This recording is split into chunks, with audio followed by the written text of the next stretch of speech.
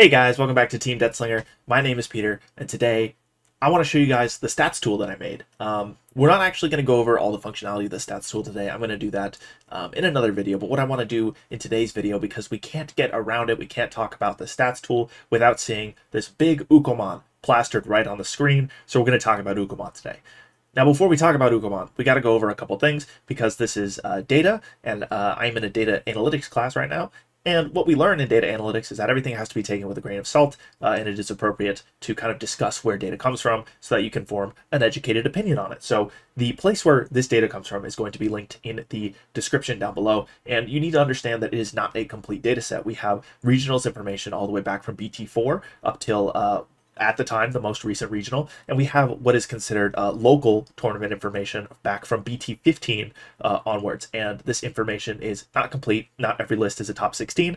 Some lists are top 8s, some of the older tournaments are top 4s, and the local tournament information is going to present some data bias because it is limited. It is only from BT15 onwards, and there's a significantly lower amount of that data than there is regionals. For regionals, we have almost 1,700 deck lists, and for locals, we have about 1,000. So that is going to skew some parameters like our casual representation and our overall representation. But now that you know that, you can kind of interpret the data as you see fit. So the second thing that I want us to keep in mind is that I'm not advocating for any action against this card. I'm not advocating that this card should be banned, and I'm not advocating that this card is necessarily healthy for the game. What I want to do is present data to you guys so that you can form an opinion, perhaps one way or the other, whether you think this card is healthy and something that should exist, or if you think it's not. So without further ado, let's go ahead and look at the data.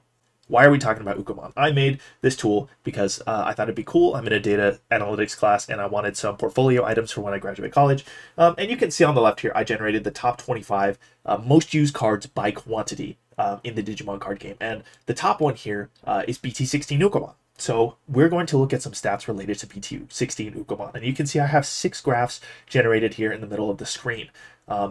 So the top left one shows overall usage over time, and the one next to it shows competitive usage over time. And what these figures are is the total number of quantity of a card run in a given format for this particular card. So we're going to pay more attention to the competitive stats because, again, like I said, the local stats are inflated, but you can see the competitive usage over time starts in BT16 because that is the earliest set. EX6 has the highest representation of almost 300 copies played. We dip down in BT17, stay rather stable in EX7, and the BT18-19 is rather low, but the reason for that is because this data set currently only has like one regional event for BT18-19, so we don't have a lot of data. The number of quantity is going to be rather low because of that. So to compensate for situations where quantity might not be the most appropriate metric to measure the representation of a card, we have a parameter called deck representation. So we have deck representation by format and competitive deck representation by format. And this tells you the number of decks that this card showed up in to accurately represent its I guess, presence in the meta. So if you have something like a level 7 that is really good and it's in every deck of a specific archetype, well, naturally the quantity of that card would be lower than a card that you have to run 4 of because it's a rookie searcher like Ukkomon. So what this parameter is going to do is show you, well, it was in 30 decks out of the 60 that topped, so this has a representation of 50%. So we can look at the competitive deck representation by format for BT16, EX6, stuff like that, and we can see that it's really, really high for BT16 Ukkomon. Here we have over 70 decks that it was present in BT16, almost 90 in EX6, and then it tapers down. This is going to follow the same general shape as our quantity usage here because this card is not restricted. You want to run it at 4 because it is a searcher. And so the general trends are the same. You can see the deck representation for BT18-19 is really low, again, because we don't have lots of data. So what is this telling us so far? Just that Ukkomon's been used a lot, right?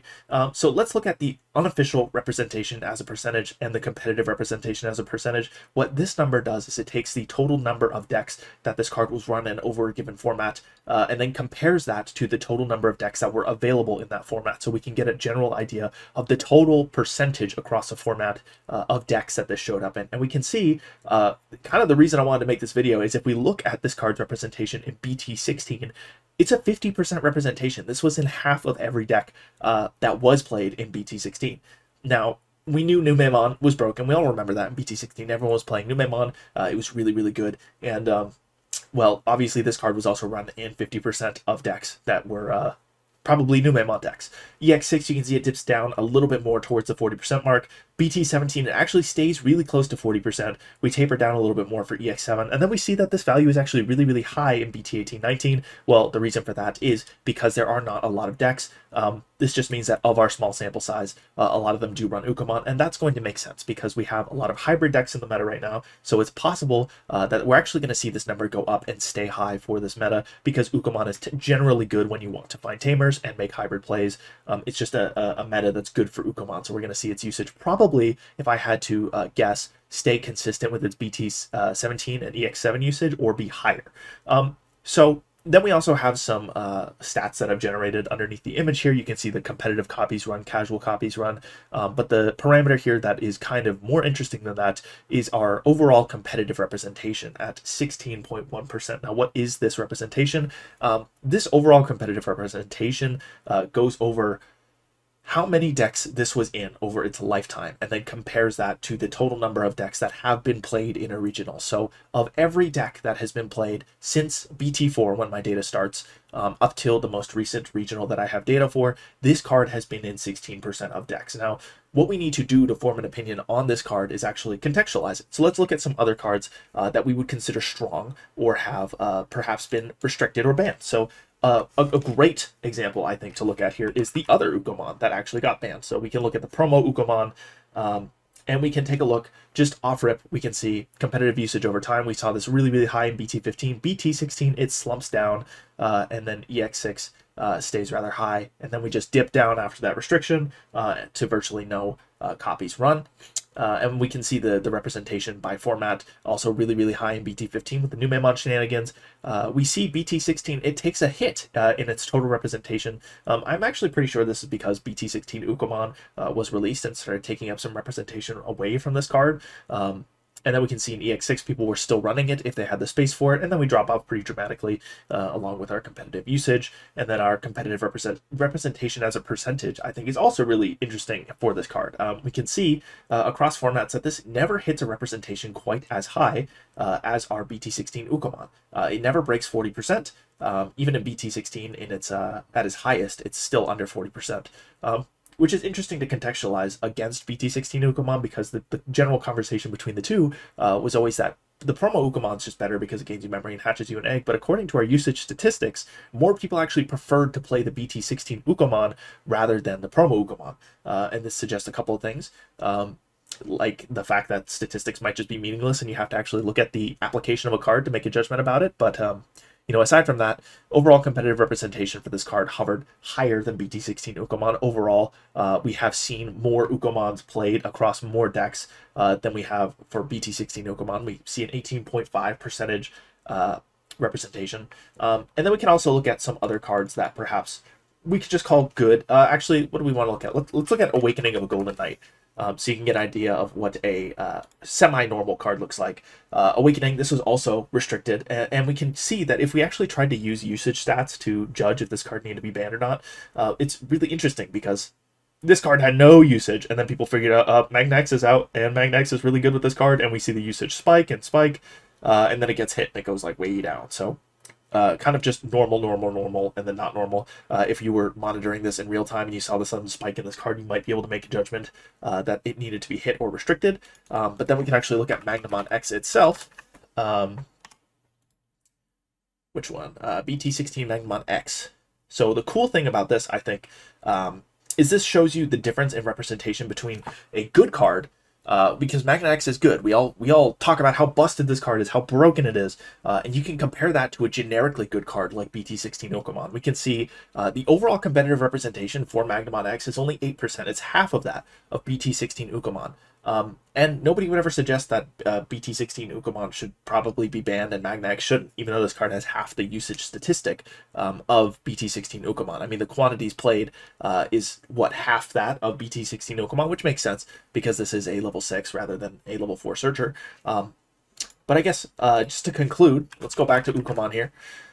What I wanted to do with this video was just to show you some information on the card and maybe lead you guys to form your own opinions on the quality of cards based on these statistics. I think if we were going to make a judgment on if this card is a problem or not, we kind of have to think about this in two capacities. We have the actual usage statistics of this card, which suggests that this card's being played a lot. People like this card. They like the function of this card, and they need a card that does what this card does as well as it does. But that presents a problem to Bandai too, if we think about it. Bandai needs to sell product, and to sell product, they need cards that perform functions that we find interesting or necessary to competitive play. If Ukkomon is such a ubiquitously good card, and everybody wants to play it, everybody needs it, well, now the design space is limited. Do we make a card that's better than Ukkomon? And if we look at these usage stats, well, the new Ukkomon, or whatever they replace Ukkomon with, could potentially have even more usage and be even better. And that could spell a problem, because this is already really, really well represented and really, really well used. Or the other solution is that you restrict Ukkomon and you make a card that fills the space, perhaps not quite as well, and you fill in a couple of different cards that fulfill the same role, but not quite as good. So yeah, I just want to make this video, get you guys' opinions on it based on what we see here, based on this information. Does this change your opinion about Ukkomon at all? Does this make you reconsider whether this card should exist in this game or not? Or did you already have opinions about Ukkomon and think one way or the other about it existing, whether it's healthy for the game or not? But at the end of the day, this stats tool hopefully can be used to spark some conversation about whether certain cards are healthy or not, you know, looking at their usage and stuff like that. So that's it for this video. Thank you guys for watching. Have a great day. Thank you to our YouTube members for supporting this channel. It's people like Langlong and Big Z11 who make videos like this possible.